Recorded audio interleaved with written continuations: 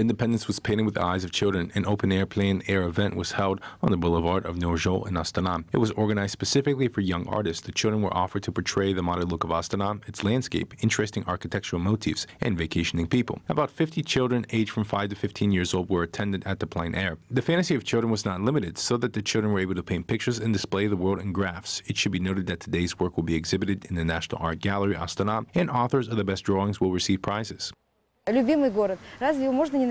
Our city is beautiful and deserves to be painted. We want our children to instill this sense of homeland, beauty and sense of beauty.